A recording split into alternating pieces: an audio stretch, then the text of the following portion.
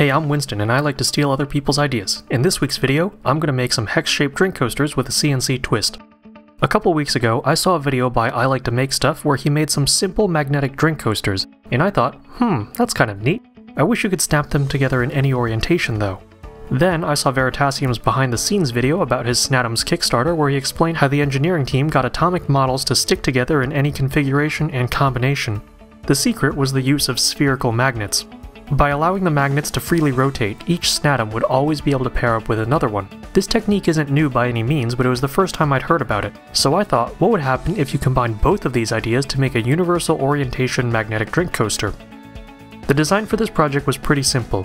Make a hexagon about 3.5 inches flat to flat, then add 6 pockets for magnets as close to the edges as possible. Take 2 of these identical pieces and glue them together. The pockets were set with a diameter of 0.21 inches for magnets that were 5 mm across. The depth was set to be 0.105 inches. This would give the magnets just enough wiggle room to freely rotate. I also shaved about 20/1000ths of an inch from the center of the coasters so that if my wood stock was warped, it would take less pressure to force the edges to meet flush. The neodymium magnets, by the way, were sourced from eBay, 5 mm in diameter or just a hair over 3/16ths of an inch. They're a lot pricier than similar 5 mm magnet sets, but this particular item gave me a piece of information I valued a lot more as an engineer: the magnet grade, which was N42. Most cheap spherical magnets, especially those dangerously marketed as toys, use lower quality N35 stock or worse.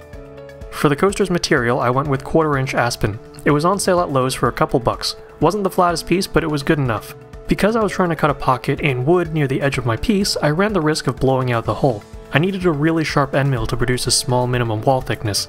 Conveniently, I got my hands on some brand new 1/8 inch end mills from the Carbide 3D store.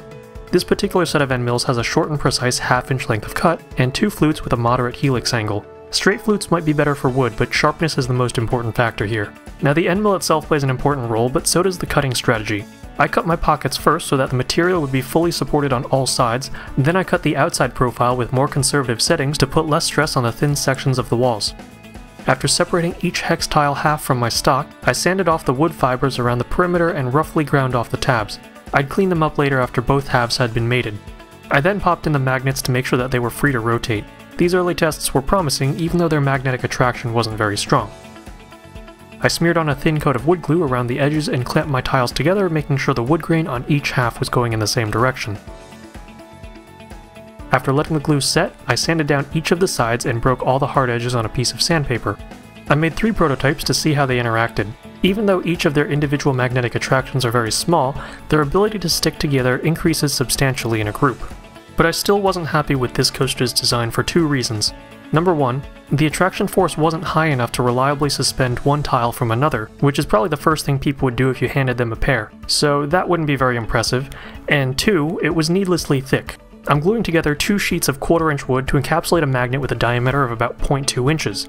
The extra material above and below the magnet means that the coasters won't stick well if you stack them on top of each other, plus they just take up more room. So for round 2, I doubled up the magnets in addition to face milling my stock to 3/16ths of an inch before adding pockets. This basically doubles my machining time, but without space to set up a wood shop and buying a thickness planer, it's the best I can do. I also don't have a router table, but that's not stopping me from putting a 1/16th inch roundover on each face. Future work on these coasters includes laser etching a design onto the top face and a coat or 2 of spray lacquer to finish. These coasters are meant to complement the rest of the board games and brews paraphernalia I'm putting together for my friend. Before I sign off, I'd like to make 2 quick comments to my viewers. Number 1, you guys, my audience, are great, and I appreciate all the comments you send my way. That being said, I just realized that I received a couple messages through Facebook, which is probably the worst possible social network to reach me through.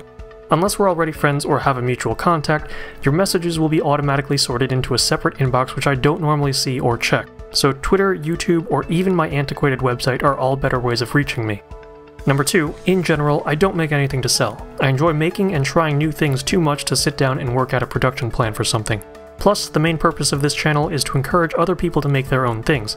If for some reason you don't have the means to produce something yourself, we might be able to work something out. But it's honestly more satisfying for me to see other people making and learning things than for me to make a few bucks. So with that out of the way, I want to thank you all very much for watching, and I'll be back in a couple weeks with one of several projects in my backlog.